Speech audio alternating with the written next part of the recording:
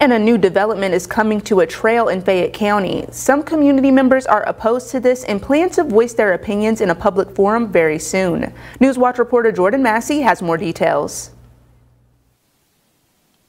According to a local resident, Appalachian Power plans to build a 69 kilovolt substation near the highway on Midland Trail in Victor.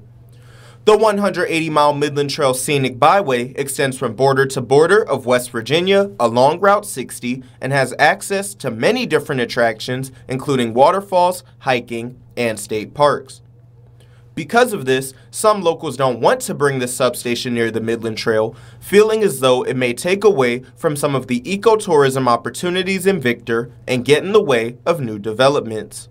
I think it will have, in my opinion, a negative impact on scenery, and I'm hoping that we can find another location away from the road, something that will serve the needs of the people, because we know that there is an upgrade needed for this region. We're not opposed to an upgrade. We are opposed to placing it on a national scenic byway. Due to some of the public discourse surrounding this new substation, the Public Service Commission is stepping in to allow the community to weigh in on the matter. The commission will be hosting a public comment hearing next week in Victor to hear from the city's residents, and local leaders have been invited as well.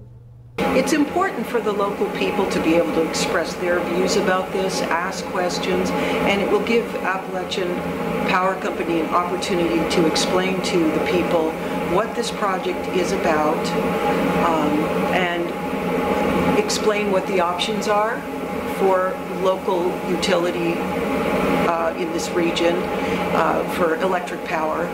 This public comment hearing will take place right here in the Conference Center at the Hawks Nest Lodge at 5:30 p.m. on March 28th. All three members of the local Public Service Commission will be in attendance, and all local community members are invited to show up and voice their opinions.